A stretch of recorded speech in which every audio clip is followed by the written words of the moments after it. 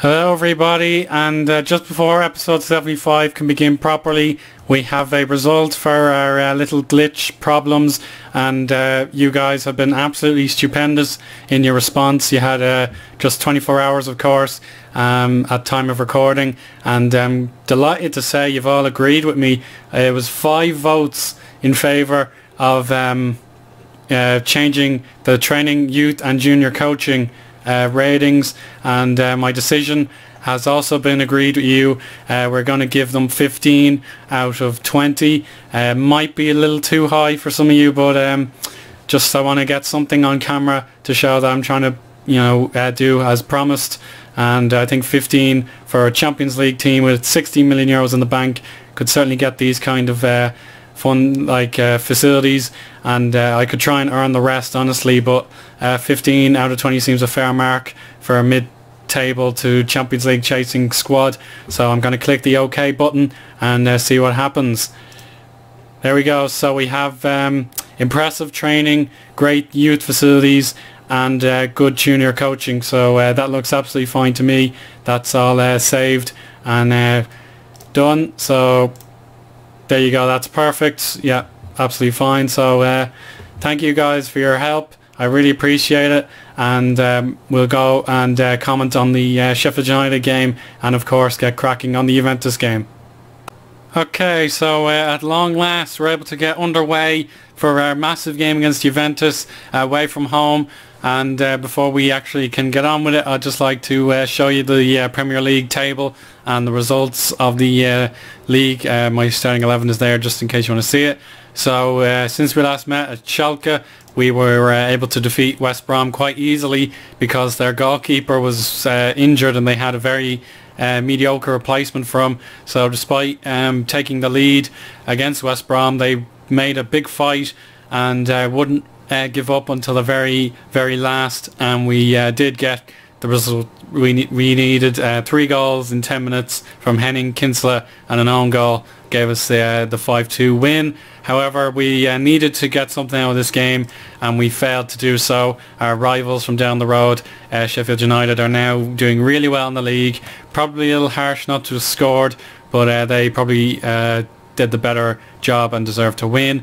But disaster struck, and a hip injury has ruled Brian Boring out for 2 months, and he really could have been used better. We have a long way to go in this season, and the fact that we're down one of our best youngsters is a real problem, and Juventus will probably be smelling blood. Heading into this game, they want to win it after losing last time out. So here's the Premier Division as it looks. We are in 9th place with 11 points in 8 games. Manchester United are beaten for the very first time, so at least only one more team is unbeaten, and that's actually Sheffield United. They've won 4 games and drawn 4 games. So if we're not careful, we could end up battling for the mid-table spot, which is our minimum objective. But I want to be back in the top 7 or 8 if at all possible. But disappointing to have lost 3 games already this season after you went on such an outstanding run last year. With all the commitments we have this year, it's even pushing the Capital One Cup game into the bottom of the screen. So pressure is on Chesterfield, but we're still top of the group in Group F. So whatever we can manage there, that'll be absolutely fantastic. But you saw the starting 11, and we can have one last look before we head into the match screen for this massive game.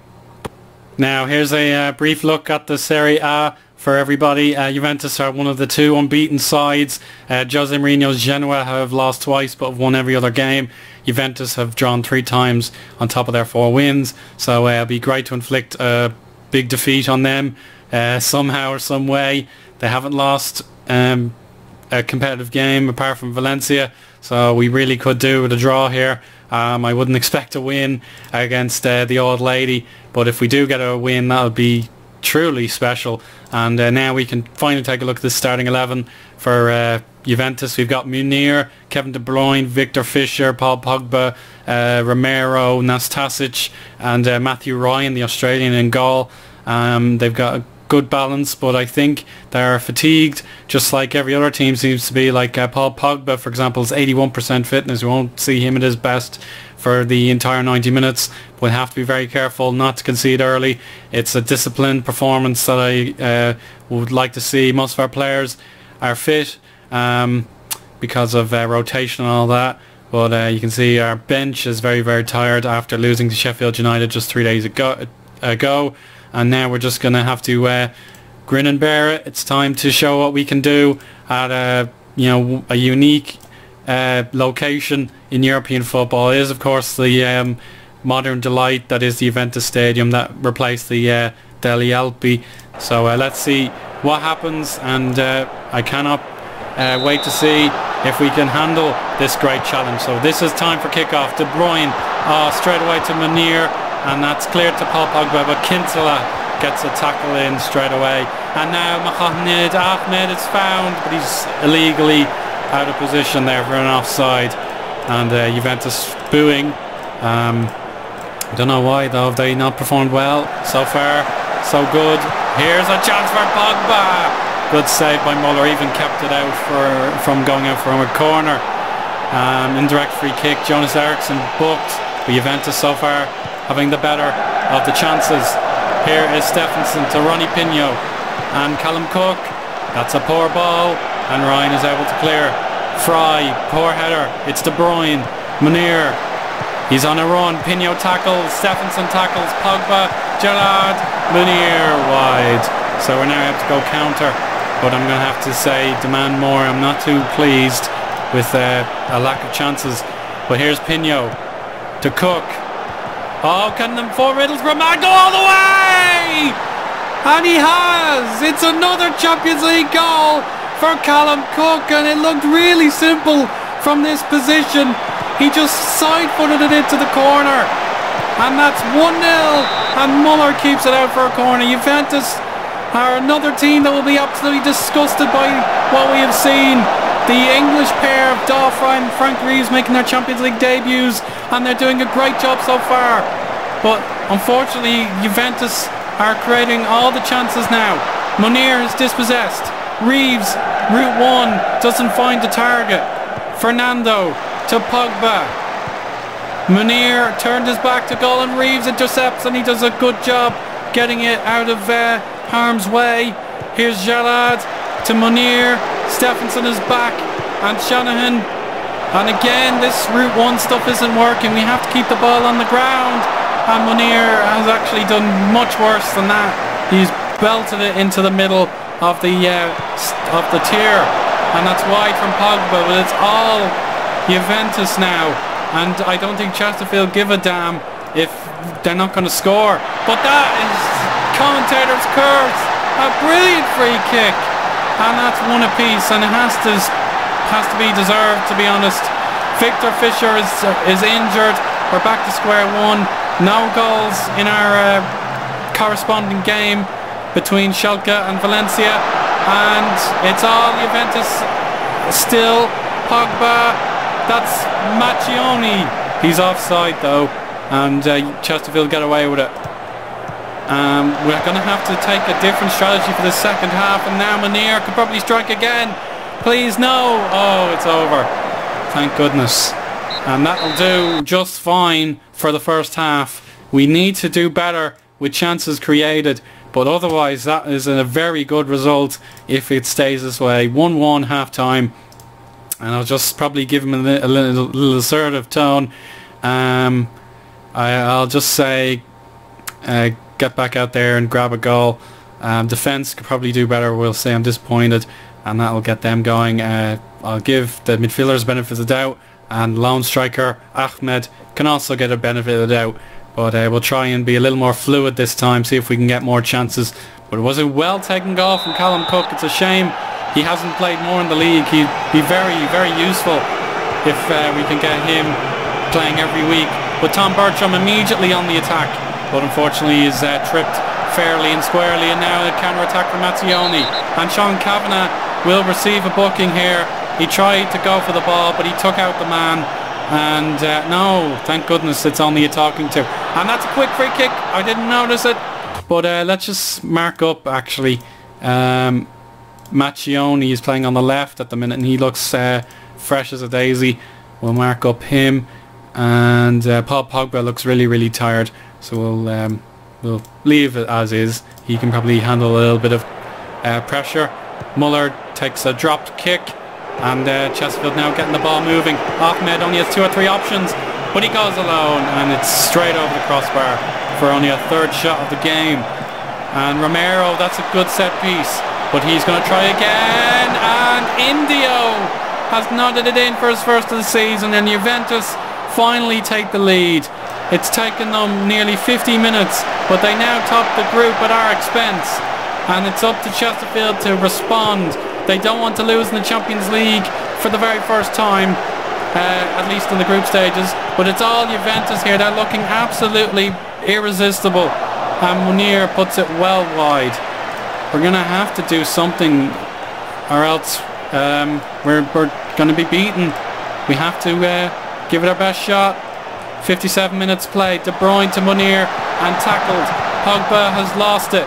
Ahmed a little too far back in my opinion, but Tom Bertram can have a sprint for the wing. Gerrard intercepts, and Juventus look confident and can try a counter-attack. Here's Munir beating one defender, but goes backwards to Mazzioni. That's a great ball. Kevin De Bruyne to win the game, and he's wasted his chance. Changes needed, but Mazzioni will have a free rein down the left, and Pogba save. What can Chesterfield do here? We look in second class compared to Juventus, understandably, but we have to do something. Munir somehow gets that interception, and it's Juventus under pressure, but they're doing all sorts of high tempo crossfield play now. Pogba to Munir, Gerrard and Munir, good save. Right, strategy change needed. Run at defence, that sort of thing.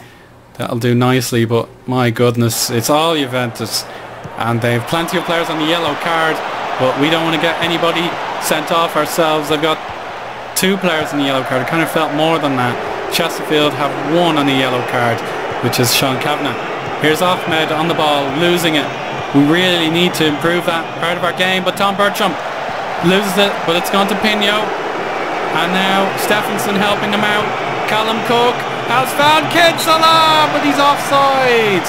Substitutions are going to be a premium for us today, but we have to do something, and my decision is to allow Brian Lenihan for Stephenson. I've no alternative, but everyone else looks fit for the time being. Maybe I'll have to take off Ahmed and let Yaramessa have a turn, but otherwise I don't have much choice. My bench is limited due to registration restrictions and injuries and that sort of thing. But Tom Bertram now trying to defend the play. Gerrard, De Bruyne, he's managed to dribble past 2, and that's well done by Muller, getting the ball with the second attempt. But unbelievably, we haven't had a shot in over 20 minutes. This is a team that's capable of winning this tournament, and we're not doing too badly, but we need to get something, anything on goal. And that's Shanahan. He didn't appear to get the ball, but it's not a foul according to our match referee. Reeves and Fry, I will credit them, they're trying their best, but it's not going perfectly to plan. That's well done by the defender, and it's Juventus from a set piece for the umpteenth time.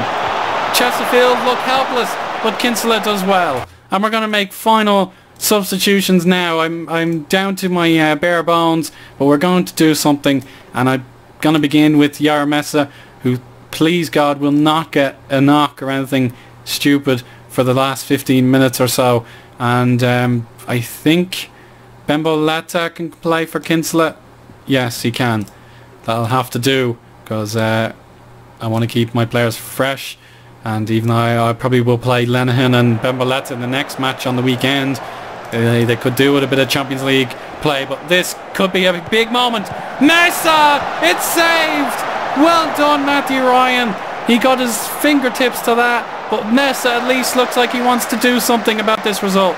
Let's try and push forward. I don't care about goal difference. We have positive goal difference of 2 as things stand. But now Juventus want to put this game to bed. De Bruyne, crossfield, that could be dangerous, but Kavanagh deals with it. Pogba, that was intercepted, that's offside, but it doesn't actually count as offside. The assistant didn't see anything wrong, But now Juventus are going for the all-out attack, and it's really something to witness. Paul Pogba has given 84 minutes to his manager. That deserves great credit. And Chesterfield look out of options, unless, here we go, it's Bertram, dial fry, and Reeves goes to the top corner, but Ryan is smart enough to get there. 2 minutes to go, and maybe even less. 1 minute to go. Goal kick for Muller. We haven't changed formation, probably a mistake, but as I say, I'd rather just to have the players fit and to give it their best. Mesa tackled. This is the final chance. Lenihan loves the bullet throw. I'd rather he goes short, but that's a chance! No! Bemboletta! No, he's gone backwards. Lenihan! Bertram! That's game. Juventus go top of Group F, and Chesterfield can have very few complaints. We took the lead, but we were very negative upon going 1-0 ahead, a bit like a stereotypical Italian team of the noughties and 90s. So that's a major win for Juventus. But I'll just have to say, it wasn't our night. We played okay, not world beaters, but that'll have to do. We're gonna have to get used to this, and maybe we'll get a bit of payback at the Pro Act. But it is highly disappointing for these players to give a Premier League performance in a stadium where you need to do far more to get anything out of it. But we're going to have to play like a Premier League team on the weekend, or else we are in big trouble. And that game is Manchester United, and that was absolutely horrific in terms of timing. We're going to have to cope, but as things stand, we have a superior record over Valencia. They didn't take advantage, so we have a little bit of a reprieve. So if we can survive against Manchester United and use our time to rest wisely, like I know we've got a Cup to One Cup game, we've got a league match against Everton, and then straight back into action against Juventus. If we use our time wisely, we can get out of this Champions League group in second place. But Juventus have shown us what it's like to play a truly massive club, and we're going to have to deal with that as best we can. But it's time for Manchester United. We were able to beat them last season, and we're going to have to do it again if we're going to stand any chance of a wonderful league finish. But before I go, let's just check out the injury and suspensions list. Loftus-Cheek is injured again, so my midfield is running weak. He was injured in another match, so 9 days, 2 weeks left on his injury. Tomas Forza is nearly back to full fitness. He needs another 6 days. Mark Davies is cup tied because he's tied to his current employer, so I can't play him against United. So we're going to have to think really hard about what to do there. But until next time, thank you very much for everything, guys. I really appreciate your time, and we'll speak again soon. Bye now.